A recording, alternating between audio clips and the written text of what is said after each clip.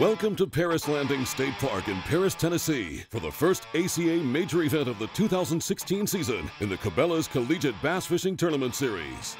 This is the Cabela's Big Bass Bash presented by Berkeley, a two-day big fish tournament paying out big prizes and double points in the Cabela's School of the Year competition.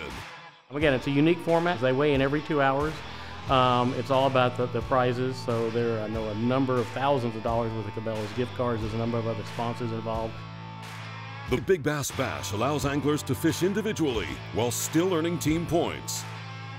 This is kind of just a really fun way to start off the season and really just see our potential and what all we can get in there to get weighed in. I don't know what it is, but everybody gets more excited about a big bass tournament, and it's because you don't have to go out and catch those 5 fish, you just got to catch one. The Big Bass Bash is a favorite among the collegiate anglers. The format is simple: catch a fish, weigh it in. If it's one of the 10 biggest in the session, then you get paid. This year, there's more than $30,000 in gear and tackle up for grabs, and plenty of chances to win it. Is that really right? I think so. 7-5-2, new leader of the whole entire tournament.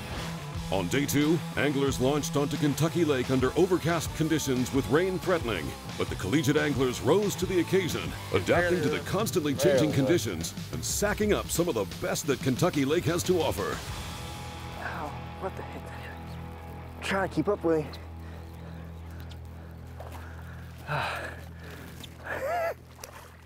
For you. Back at Paris Landing in Paris, Tennessee, anglers rolled in and out for much of the day trying to pick up their share of the more than $30,000 in prizes. Now that's one we've been waiting for a while.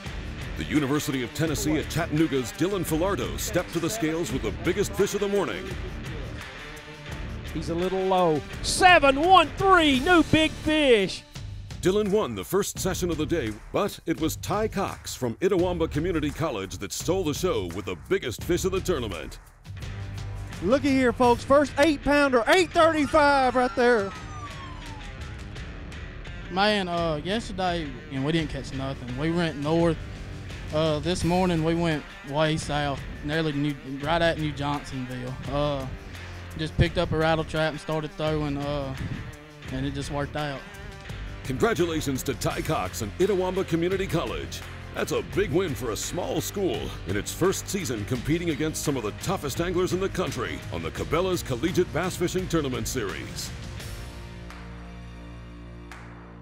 The fishing on Kentucky Lake was fantastic, and next season, the Association of Collegiate Anglers and the Cabela's Collegiate Big Bass Bash presented by Berkeley will return to Paris, Tennessee in March of 2017.